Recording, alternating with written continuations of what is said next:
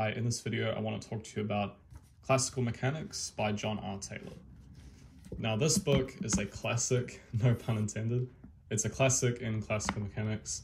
I have read through this entire book and I think it's honestly probably one of the best undergraduate texts in the subject. So let's get into it. Classical Mechanics by John R. Taylor, University of Colorado. Printed by University Science Books.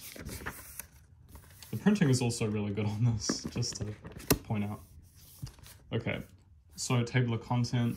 So he starts out by discussing Newton's laws of motion. This is very elementary, and it just briefly discusses it. Just talks about space and time, mass and force, and just some conversions to different different coordinate systems, like polar coordinates. So then in chapter 2, we move on to projectiles and charged particles, where it talks just more about air resistance and quadratic linear air resistance and the solutions to both of them, which is actually really interesting.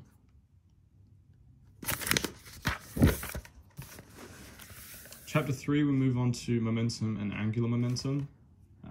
Once again, this is pretty elementary. If you've had like a really robust classical mechanics course in an undergrad, you would have probably seen pretty much all of this, the chapter 1, 2, and 3 so far. So it talks about rockets also, which is like the continuous loss of mass as the body is accelerating, center of mass, and some other concepts.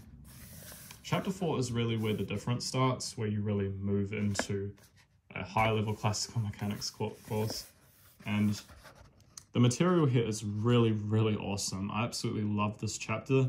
It really connected a lot of the dots for me from other lower-level classical mechanics classes.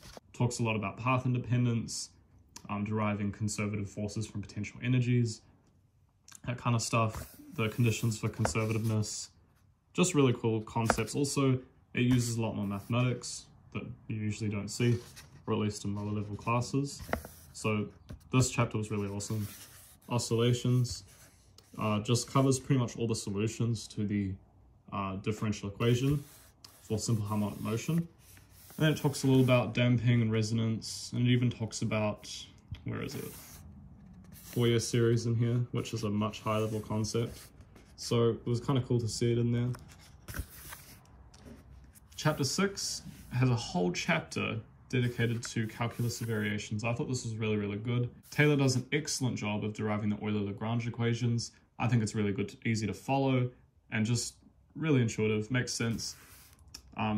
He explains it really well. All the topics in here, we've got, of course, the Euler-Lagrange equation, some applications, and it even talks about things like geodesics and Fermat's principle.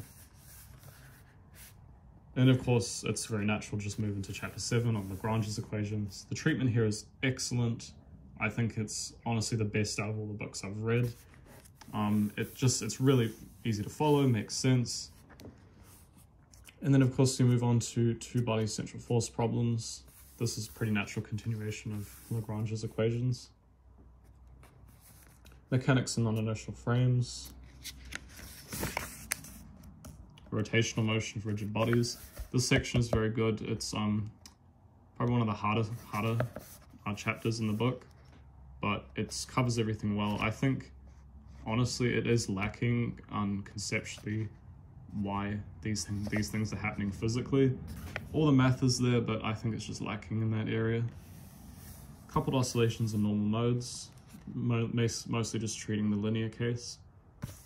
And then it moves on to further topics, first of which is nonlinear mechanics and chaos. This was a really cool chapter because it sort of filled in the gaps, especially in chapters like coupled oscillations and normal modes, where it doesn't talk about the nonlinear case. Next we have Hamiltonian mechanics.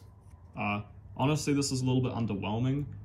Hamiltonian mechanics is of course another formalism of classical mechanics.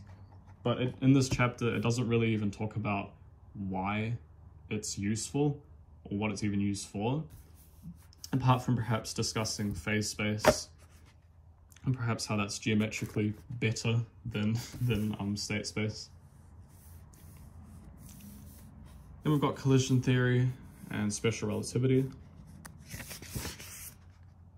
And then we finish off with continuum mechanics. And we've got some appendix on linear algebra and some further reading.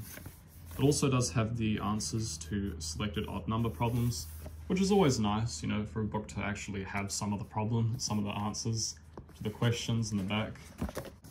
As you can see, solutions. A lot of them are quite partial as well, so which is also kind of nice because it means that you have to do some of the work as well. They're not full solutions, it will just give you like an answer, so it doesn't show any of the working. But overall, this book is just incredible. I think it's probably one of the best for undergrads taking classical mechanics.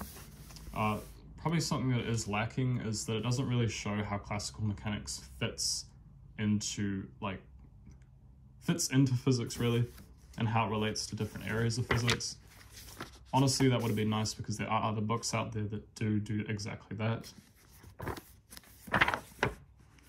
The readability on this thing is just incredible, and it doesn't sacrifice much rigor either for the readability. If I must make a word on some of the problems in this book, they can be quite bland, if I'm being honest. Some of them are more interesting, like here's one here that I found quite interesting, but a lot of them can be quite bland and also repetitive type of questions. But I mean, they're pretty standard really. There's nothing that's really too... They're not bad, they're not exactly great. Some of them are interesting. So overall, if you're thinking about picking up a book on classical mechanics at the undergraduate level, and you've already had a solid class in classical mechanics and you want to take it further, this is probably the book for you. I 100% recommend it. Excellent print, excellent readability, just all around a good book. Thank you for watching.